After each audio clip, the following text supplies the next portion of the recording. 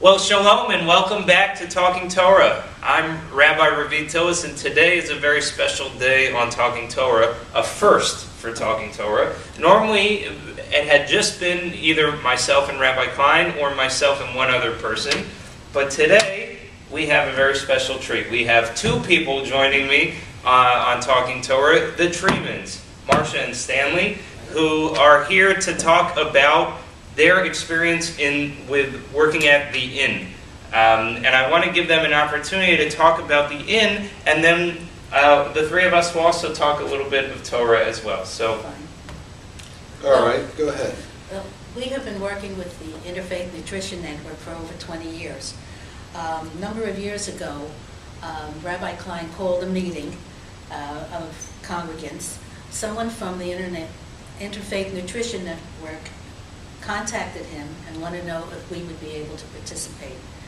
And Rabbi Klein chose Stan and I to be in charge at that time. And we had at least 8 to 10 congregants that came every week to do the job. We found out that the inn was established in 1983. Two people, a woman with 6 children, and I wondered how she ever had the time, and a priest started in this area to put together the inn. And they had started in Hempstead, and they now have 14 locations and serve about 5,000 meals a day. Wow. Yes. Now, our part of that was to do that once a month, deliver the food to them. They would then bake it because we could not cook it here, but we prepared 6 large trays, each one sufficiently large to serve probably 20 people, and we started producing that about 20 years ago, and we've been going ever since. And from our standpoint at least, we think it's been a very successful and long-running endeavor. We started with spinach lasagna, but somebody at the inn felt that more people would go for cheese than spinach. So I don't disagree. So we have been doing that all these years. Very insightful. Yeah. You know, Stanley, you used the word success, and first of all, I want to thank you for 20 years of service to the inn and really to our community. You make us stronger with the work that you do for the inn. For 20 years, that's really a tremendous accomplishment. So thank you so much, and thank you to everybody who's ever worked at the inn, the regulars, the every now and thens, who come by. Anybody who is able to help with the inn deserve a lot of credit, and we want to really thank all of them. But particularly, we want to thank the Tremans, because without you guys, who knows if that would have ever taken off in the way it did. So, but speaking about success, I want to talk about this week's Torah portion, which, this week's portion is Bechukotai, and it's a little bit troublesome, I'll tell you, because it's all about the blessings and the curses. And if you follow God's mitzvot, you get blessings, and if you don't follow God's mitzvot, you get curses. And that's troublesome in itself. But when I was reading it recently, I realized that I'm actually troubled a little bit by one of the blessings, okay? One of the blessings said that if we do well, then we'll be successful. And what does successful mean? That we will have big armies that will be able to run out all the other armies and live in peace, because we will have killed off all of our enemies. How's that for success? Well, I don't agree with that. Yeah, that doesn't sound very successful, right? No. That sounds troublesome, right? So the Torah is presenting this idea that success comes at the expense of others. And we can think about that in business, and we can think about that in many other elements of our lives, that there could be the thought that in order for us to be successful, it has to come at the expense of others. Is that true? I think so. You think it's true that... I think that it sometimes comes at the expense of others. Sometimes it does come at the expense of others. Okay.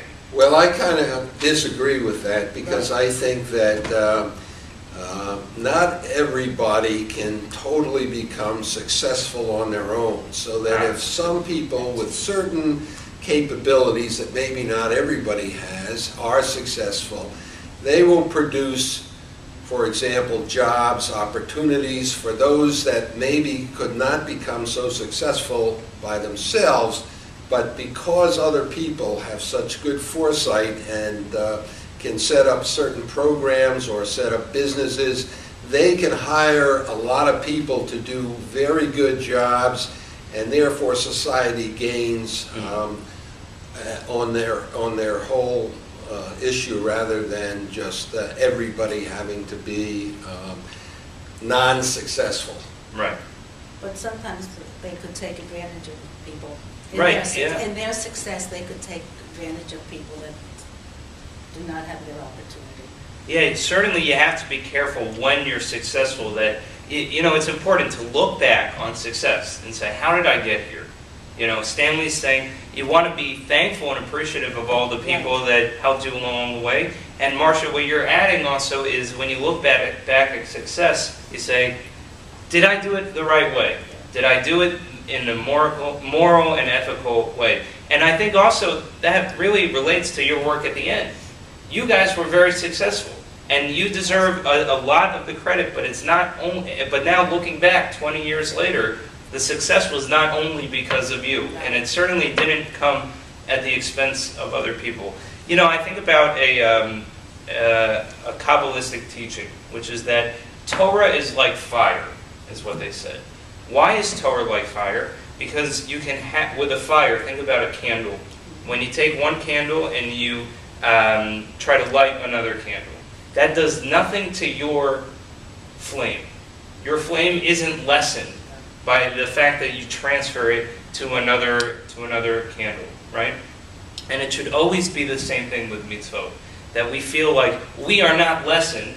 In fact, we are expanded, and our influence expands out when we do mitzvot. That it's never, that we don't have to get success at somebody else's expense. So really, again, on behalf of the entire Merrick Jewish Centre community, thank you guys so much for everything that you do. Thanks goes to Shelley Rosenblum, and it goes to the, I could call it our staff of volunteers, because they've been very dedicated. Yes. And they've stuck by us all these years. Just one more thing. I think the staff of the Merrick Jewish Centre helps us set up the tables and the trays and everything else once a month so that we can produce this food. They should get kudos for their help over the past 20 years also. Absolutely. And Marcia had mentioned Shelley Rosenblum. If you would like to help with the inn, you know, we're always looking for people to help bring more food to people in our community who need it. That brings success to all of us here at the Merrick Jewish Centre. And so if you're able to, if you're interested in volunteering at the inn, please contact Shelley Rosenblum. I'll put her email address at the bottom of this video. And also, of course, you can always reach out through the main office, and they'll be able to set you up. So thank you to Marcia and Stanley, a very successful first time, 3 people talking Torah. So thank you guys so much, and Shabbat Shalom and Lehitraot. Thank you for allowing us to have this debut here. You're welcome. You're welcome.